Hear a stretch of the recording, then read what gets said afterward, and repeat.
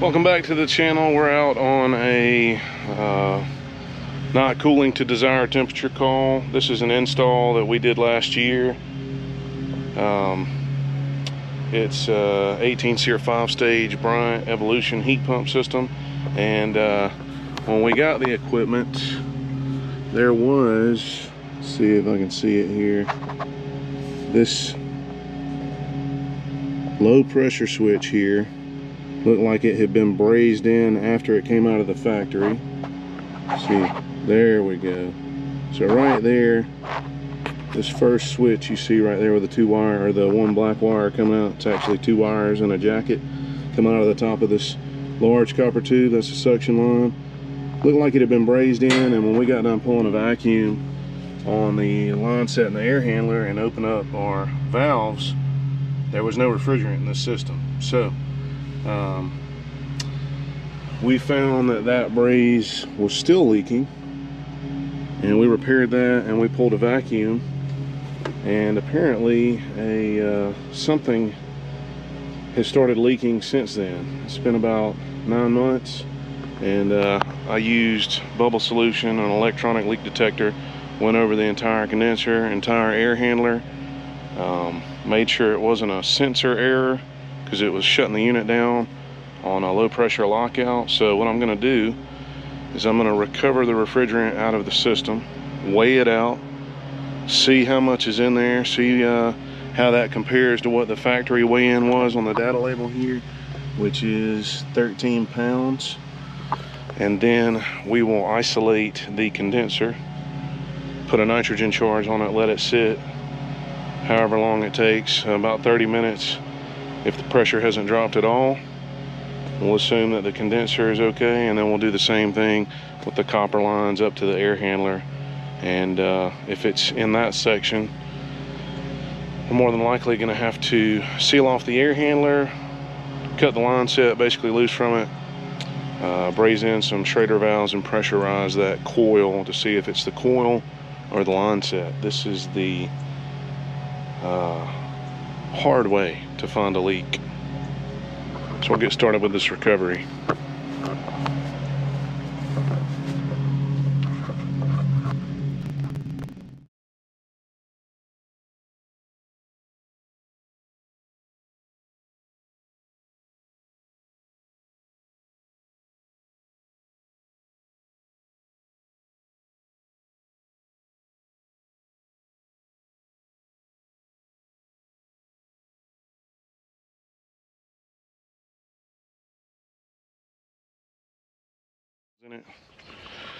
I'm gonna guess that it's the line set, but we're gonna find out, because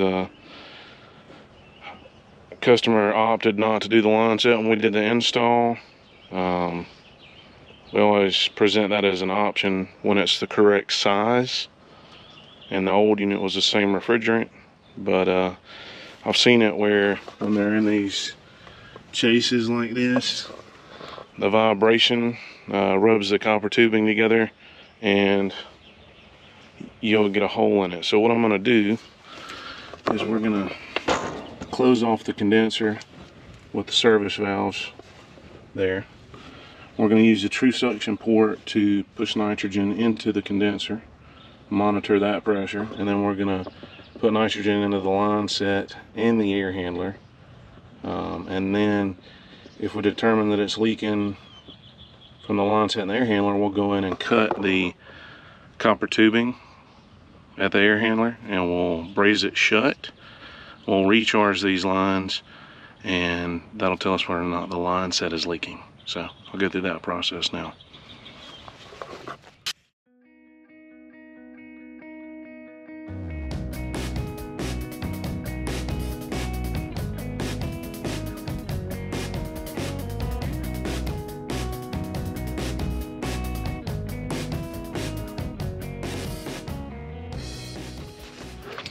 Alright, so we got the nitrogen in, and we've got our low pressure hose hooked up to the true suction port, and our high side hose hooked up to the liquid port, which is, we've got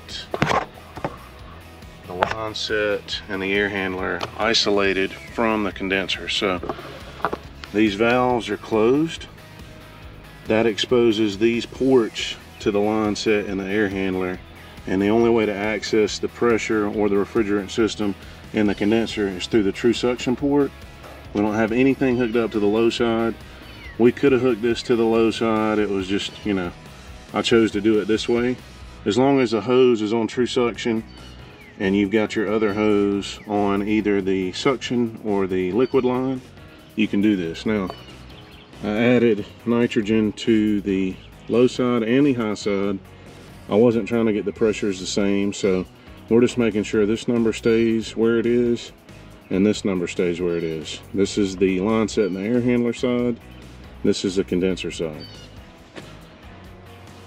Now we're just coming off of a heating season, so a lot higher pressures, probably getting up close to 400 psi sometimes, so I'd at least suggest getting around 200 psi for this type of test, or higher, go up to 250. But we'll sit here and give this about 10-15 minutes and we'll check back in. Alright, it's been 15 minutes and we're here, which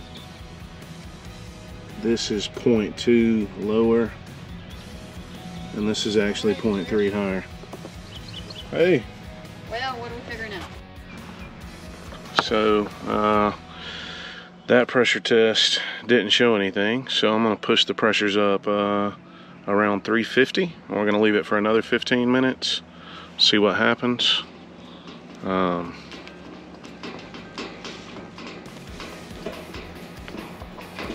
The low side on that last test was actually reading 0.3 higher, and the high side, which is the line set and the air handler, was reading 0.2 lower. And that's just really not enough for me to feel like there's a leak. And then this is more than likely just some non-condensables in the line that are equalizing out the pressure. But if it continues to drop at that rate, we'll know for sure that there's a leak. Alright, so pretty sure it's this side, the pressure dropped down like 50 psi and continued to fall. So we're gonna cut the lines loose here where they're coming up to the air handler,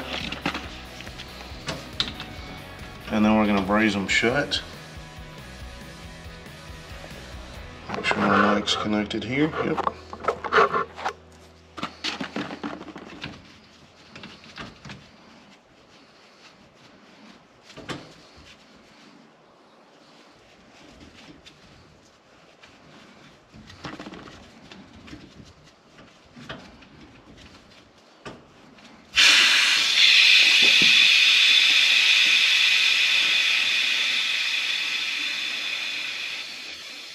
Thanks.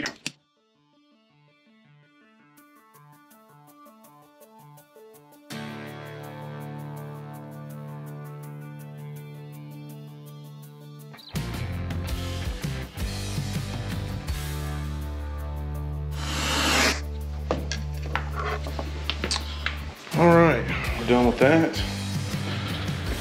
Now, we have separated the air handler from the line set, and it's sealed off all the way back to these service ports on the condenser. So now we'll pressurize those again. If it holds, the air handler has an issue. If it doesn't, the line set has an issue. Pretty simple. I can't hear anything, and the rate that was leaking, you should be able to hear that. So I'm pretty confident it's in the line set, but we're gonna verify it.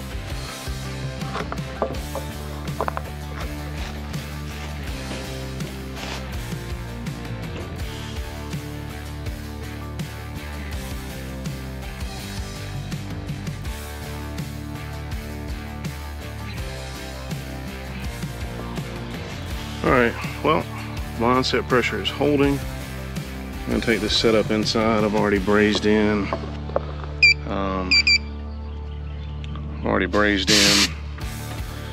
A Schrader port and sealed the coil off. So we'll take the nitrogen and gauges inside and take a look at that. So here we are. This is where we sealed off the line set, and now we've sealed off the air handler. I'll braze this Schrader valve in. Yeah, the Schrader valve just fell out of, so we'll put that back in, pressurize it, and see what happens.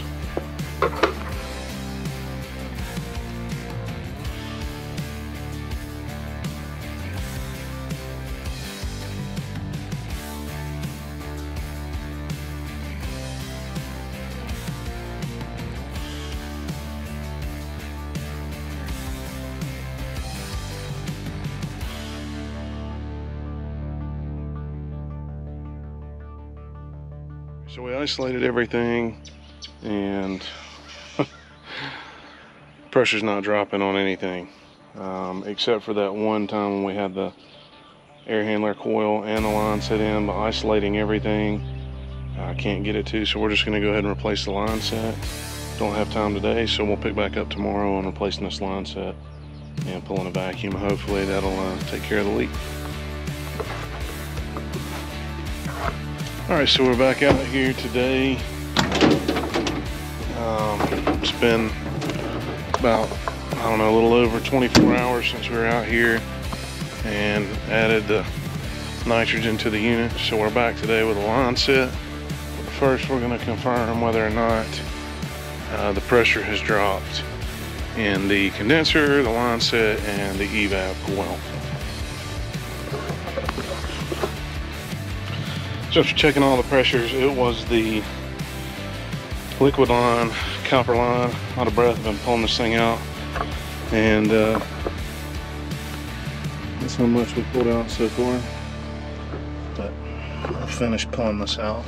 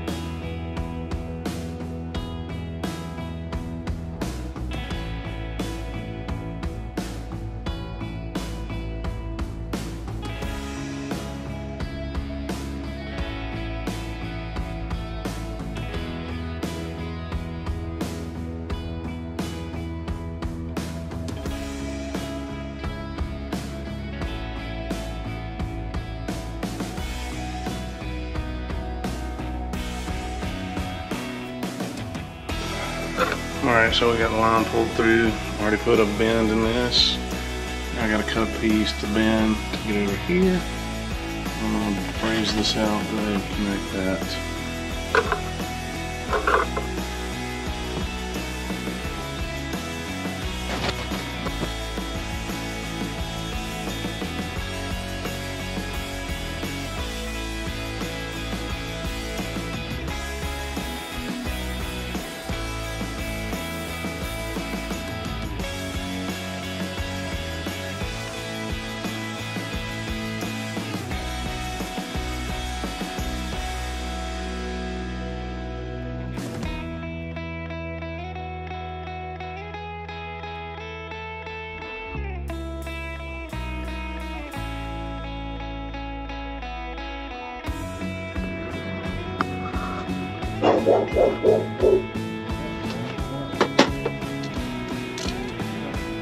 Bring the torches.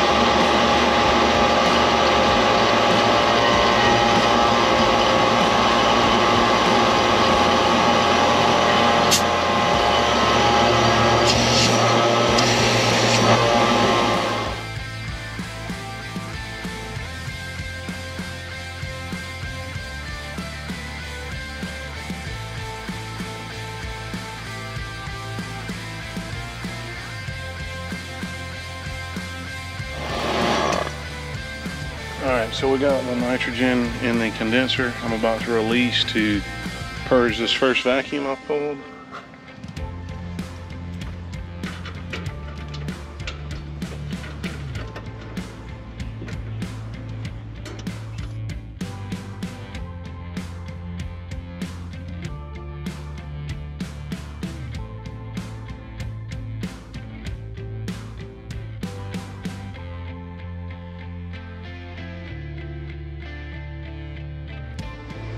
Pete. Sir. Hey, we gotta insulate this line. With either the insulation that was in here or what was on the rest of that other copper pipe.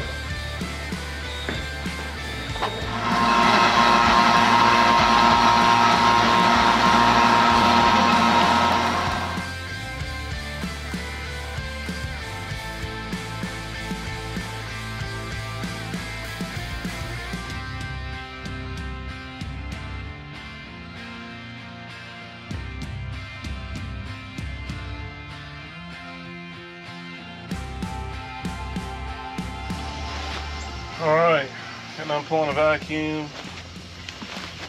Got the refrigerant going in now. Supposed to take 13 pounds, and then doing a calculation on the extra line set that we put in. We're gonna put in another, I think, 9.5 ounces. So we're gonna do 13 pounds, 9.5 ounces.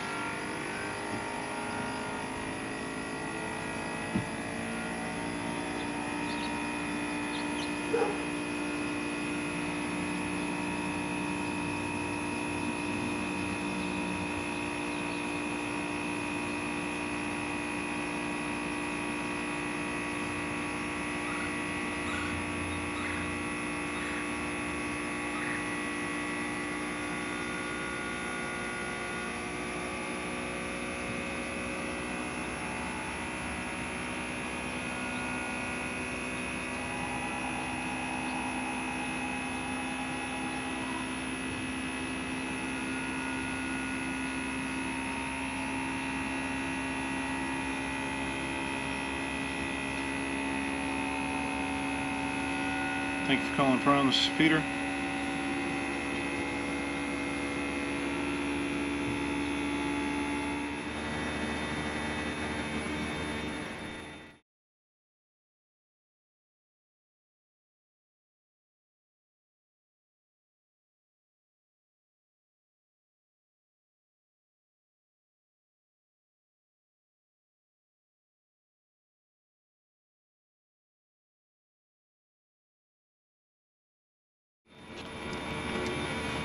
Gracias. De nada.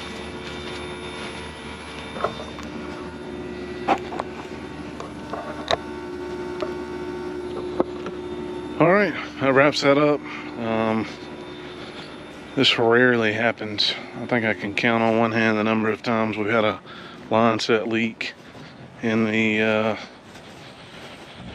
almost 20 years I've been doing this. This happens to be one of them. So got that swapped out, and everything's good to go. Please give us a like and subscribe if you want to see more content like this. If there's something in particular you want to see us cover, post a comment. See y'all next time.